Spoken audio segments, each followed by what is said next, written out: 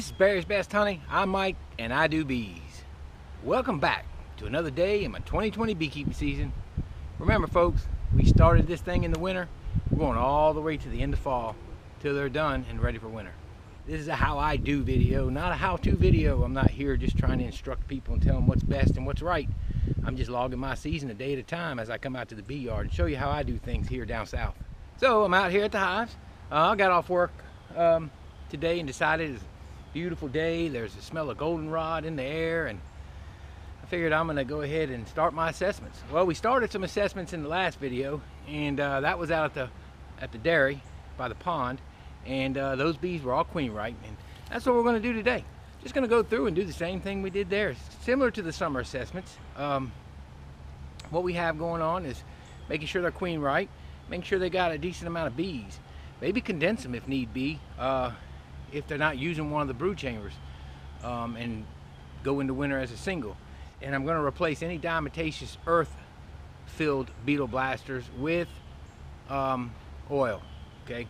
And I just don't think the diatomaceous earth is near as effective. It's just my opinion, and what I've seen in the results wasn't pleasing, as I had numerous beetles still running around inside the trap, outside, and coming in and out of it regularly, where at least in the oil they're drowning. So where I turned around and I put an oil trap in, and a week later I had 50 to 100 beetles in it. So that's how I want to get them. I want to kill them. I want them dead. I want them out of here. I want to exterminate them. I hate small hive beetles. That's how I feel. So I want them dead quick, and the oil seems to do that. That's why we're going to go back to the oil. So that's what I'll be doing. Now the goldenrod flow, supers. I told y'all one reason I don't put supers on is I don't have the workforce, because I don't build my hives up. But another thing too is our goldenrod here is 3 weeks, and it's never a solid flow for making honey for you to pull. For harvesting, robbing, whatever you want to call it. It doesn't work out that way here. We don't have that type of a flow in the fall. Mainly it's a flow for the bees here, and that's exactly how I treat it. So after the flow, in the next 2 weeks, I'll be just going through and weighing the hives by hand and seeing if they're heavy, and making note in my mind and in my book of who had a lot of honey, who didn't, and I may need to move some, or we'll just put a feeder on and feed them. So something else about honey in the wintertime, and in the summer too, but mostly in the winter, it's not just about stores. It's about placement of the honey, first of all, for the cluster to move. For you guys up north, you know that well. But also, it helps regulate temperature. Okay, it's an insulation. Honey is an insulation. So you see how the nest, it'll be wrapped with a rainbow, and it'll be around the sides. Okay, so you basically got a ball in the middle. Ooh, that goldenrod is strong. You have a ball in the middle for the brood nest, and that honey does act as a temperature barrier as well. So it's more than just food. It helps regulate temperature too. And what I saw in one of the hives, let's take a look at this one. What I saw in a hive at the pond, which I didn't care for, but it's not the end of the world. I saw a nest that was like this, okay, between the two boxes. And I'd rather have it all the way in the bottom. Now this hive, for example, last time I was in this one, it's all honey up top, brood in the bottom. That's what we really want. And it reeks of goldenrod. Now look, I like the smell of goldenrod. To me, it's a sign of life. It's a sign of stores coming in. It's a sign of honey coming in. I love it. I love the smell of it. When I smell it in the fall, I'm like, wow, I just love walking out here and smelling it. But yeah, so what we really don't want them all in the top for sure. In that case, may have to reduce them down to a single brood, put a feeder on top. In the middle, I'll live with that, okay? Because we will have wild mustard coming in and things like that in the wintertime. If we have a warm winter, we'll be all right. If not, I can emergency feed them. But ideally, I want them in the bottom. All right, guys, so what I'm doing is I'm only going through hives that we haven't been in. Remember, we've been in a couple of these doing beetle jails and blasters and different interventions. We went in one that looked weak, so we're going in these. We've already been in those, so we're only going in hives that we have not been in, okay? You and I mean when I say we. Whenever I say we on my videos, that's what I'm talking about. Because I find this is us, we're bringing each other along on this. So I see beetles coming out the edges. Now, there's a Swiffer. Let's look at the beetles. Can y'all see those beetles?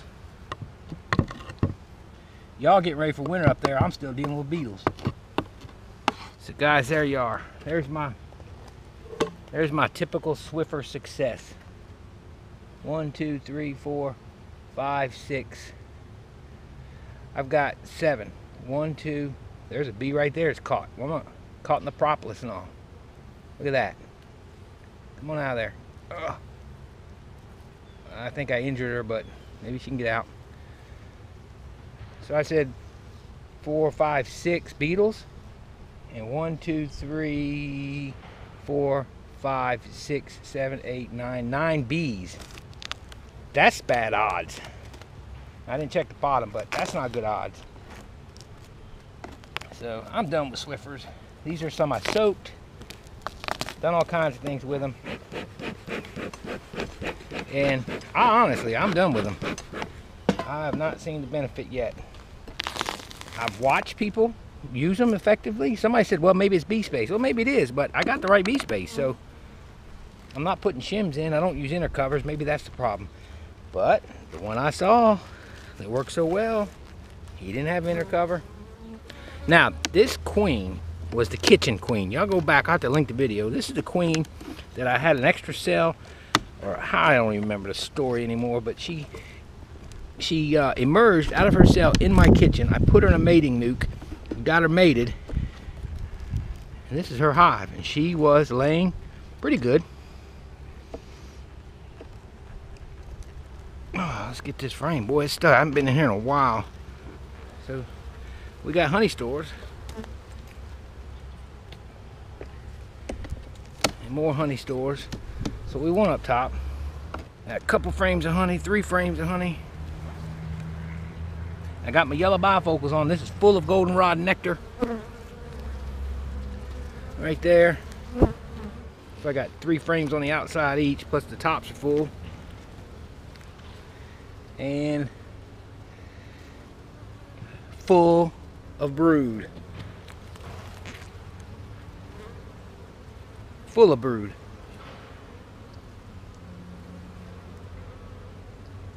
Ooh, that's some strong stuff. I love the smell of goldenrod. So I look down in the bottom after I had that frame out. The bottom is full of bees. The top is honey out to the outsides. They're packing it in with nectar. We got eggs. Got larvae. We're done. Canola oil. Fresh canola oil. Try these on the edge. Get out from under there, bee. There we go. Hopefully we catch some beetles. But they've got a good population, so they can maintain it. So that queen is doing good. That was a kitchen queen, I call her, because she came out of her cell in the kitchen. Now, something I do want to mention, guys, is I had a comment from a guy. Now, his comment's not showing up for some reason. At first, I thought maybe it was a scam. But his channel is legitimate. And I saw a comment, and I don't know if it's how he has his privacy settings set or what, but I'd like for y'all to go check this young man's page out. It was pretty neat to see. And he commented and asked me to sub, okay? You know, just, hey, can you sub? I'm trying to get to 100 subscribers. And I said, well, sure, let me go look at this thing. And I looked at his channel, and it's pretty neat. And he's a 14-year-old. He's in Indiana because he won the Junior Beekeeping Award for the year there. He's in his first year of beekeeping. And what he's doing is he's documenting his beekeeping now. And I thought that was pretty neat. His name is Darian Sharp. Darian Sharp, D-A-R-I-E-N Sharp with an E. And he's got a channel. He wanted to get to 100 subscribers, and I think he did that today. And when I joined, I think it was at 92. And he's just logging his beekeeping. I think it's pretty cool that a young kid is, and I'm sorry to call him a kid, but I think it's pretty cool he's doing that. He's got a mentor. He was in his mentor's bee yard, and his mentor's got a bunch of hives, and you can tell they're seasoned. He knows what he's doing, so he's got a good mentor on his hands. He's making some videos. He's, you know, just showing people how you do this and how you do that in beekeeping. I think it's pretty cool. So let's go over and visit his channel. I'll put the link in the description. And hey, subscribe to the young man and like some of his videos. He just put one out today, making candy boards for winter. This hive, oh, it's a lizard. This hive swarmed on me and didn't end up. Yeah, I got honey off of it, but I should have gotten like 5 supers off of it. It was so strong, but it swarmed very early. Man, they are in there good. You can tell when you ain't been in them a while. That propolis. Not a lot of honey on the outside. Seeing some spoiled bee bread. That's what it looks like. Let's see what this next frame looks like, because that one was not looking... I didn't like what I saw. When you do that sharp snap. Spotty brood. This is a queen. They requeened after a swarm.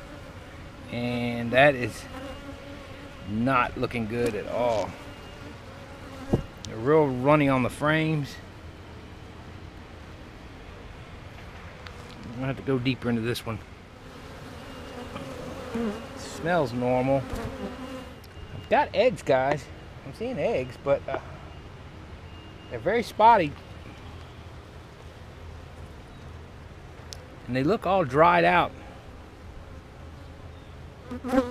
Like the cells look very dry. What I'm seeing doesn't look healthy.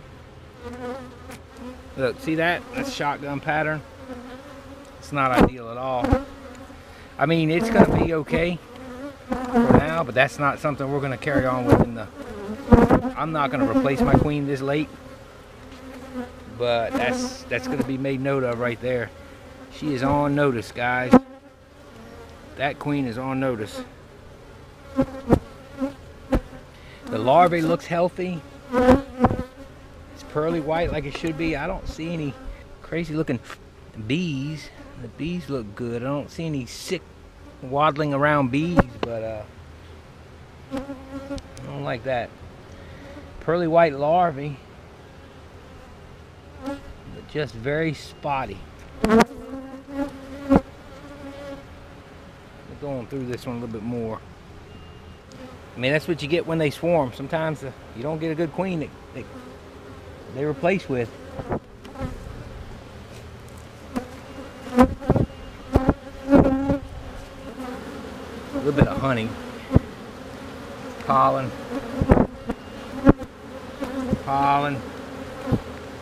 all pollen.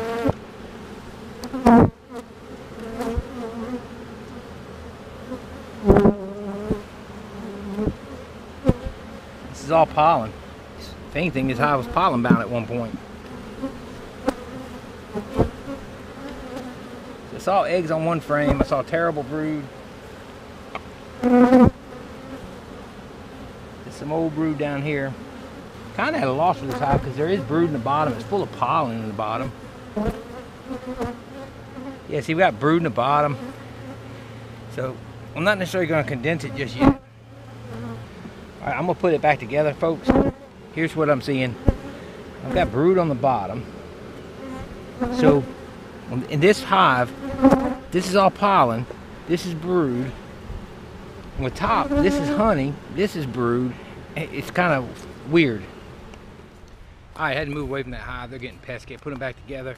That hive has got an inferior queen, hands down. While they're queen right, they're really not queen right. Her eggs are very, very sporadic. She's not even putting them in good. Sometimes you see them put them in really good, and then they pull them out, maybe because they're hygienic and they got to get the mites out, or they pull them out because the larvae, something wrong with them. She's just putting them all over. It's not a laying worker hive. They're one single egg right in the middle. They're just here and there. The brood's coming out, but you saw how spotty it is. It's what they call that shotgun pattern. And that's why they're not very strong after the swarm. So that's that queen that they made. Obviously, she did not. She was inferior. So it's late. It's too late to be bothering with requeening. And there was a few other things I noticed in that hive, like some bee bread that was looking kind of moldy or something. So I don't know that they're healthy. I'm very careful about combining hives. If I have another weak one with a halfway better queen, I'll combine them. Otherwise, we'll give them a shot. That's the kind of hive I don't expect to make it.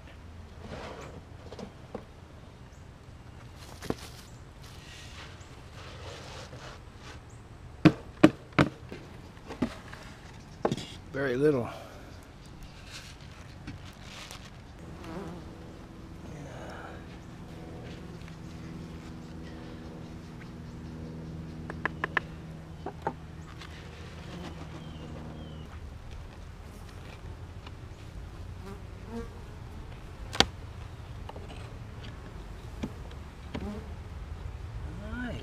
longer trapping pollen.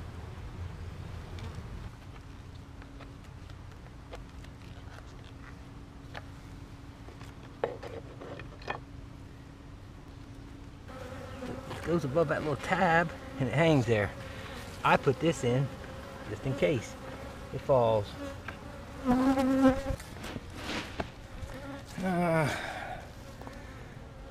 not bad. Alright, well that's it for today. It was just a quick afternoon. I wanted to go out and take a look at a few hives. I didn't only look but at 2 though. And that's pretty all much we had time in the video for. I actually did kind of think that that number 4 was a little on the weaker side. It didn't look like it had built up from the outside looking in. And obviously it did not. It could be a number of things. It could be a mite problem. I think the queen's inferior first and foremost. That's the problem. And it kind of stumped me for a minute because I mean, I knew it was going to be weak, but I thought I'd just condense it. But she had brood in the bottom too, and it's very sporadic brood, so she's not very promising. That hive's not promising. Put it back together for now. I'm going to rethink what I might want to do with that one, but it's not a good hive. Obviously, they've stayed alive through the summer, but there's not a lot of honey. I saw like very little nectar. I don't even know that I saw any nectar. I saw a ton of pollen or bee bread in there. So they look like they might even been pollen bound at one point in time. So that hive is in bad shape. So I'm gonna rethink it. I may take some fresh frames and condense them down to 1 box, give them some space. Yeah, see what she does. I didn't want to condense down because there were about 3 frames in the bottom that had brood, so I didn't want to condense them down. So guys, a quick note on combining now. That's an option for that hive, right? Everybody would think that's something we immediately think of as beekeepers. We can combine them, but I learned my lesson a few years back. I don't just go out there and start combining hives. I've ended up killing off a hive like that, ruining a good queen, losing a good queen, and another one being made, and now I've got different genetics coming off of different eggs or whatever. I don't like doing that. I might be combining a sick hive. I might be combining a hive that's loaded with mites that the OAV didn't knock back, or they were already sick. So what I'll do sometimes is I'll combine 2 weak hives and maybe even let the queens fight it out, or most times if I see one of them and I know she's inferior, I'll pick the better of the 2 and maybe keep her. But I won't put a hive like that on top of one of my good strong hives, especially going into winter. I just don't do it. That's my personal decision, because you don't know what you're passing on. You know, you could be passing on anything, disease, genetic, whatever it is. You just don't, you just got to be careful doing that, in my opinion. That's my opinion, guys. Now when the honey flow's coming, I'll take 2 hives, and maybe I got 2 singles with good queens, and I'll split a queen off with a frame and make a nuke, and I'll combine those. Or I know one's a little inferior and they're not building up fast enough, and I'll put 2 of those together for the honey flow, singles and such. And I'll put one that I knew was strong, and maybe we did a split and I let them make their own queen and they didn't come back off a mating flight, or one that swarmed and maybe I noticed that they didn't requeen. I'll put them on there. But a hive that's dwindling and weak and just doesn't look healthy, nah, I don't combine. That's not my. I'd rather let it fight for itself and then requeen it if it makes it next year. That would be my thing. Or then combine it with a couple weak ones coming out of winter or whatever, but I wouldn't combine it now. That's just my personal opinion. The first hive, it looked good. Nothing wrong with it. And that's my queen. She's a new queen. Or not new now, but she was one that we got to see her on video, all of us. Go back to that video, take a look when she came out. We ended up putting her in a box, and I did some follow-ups on her. And there's the ultimate follow-up. She's going into winter. Got about 14 more hives to do. We'll do those later. Once again, I appreciate everybody that's watching. Hey guys, if you like the content of this video, don't forget to give it a thumbs up. That is the best way you can support the channel. It does get this video out to those that are searching for bee videos, and it pops up on the recommended pages. And don't forget to subscribe. You know, everybody says it's subscribe, but hey, it's free. It doesn't cost you anything, and I sure appreciate it. And guys, don't forget to share this video with your friends, your family, anybody that just enjoys watching bees. Y'all have a wonderful, wonderful evening. May the Lord God bless you guys and keep you guys.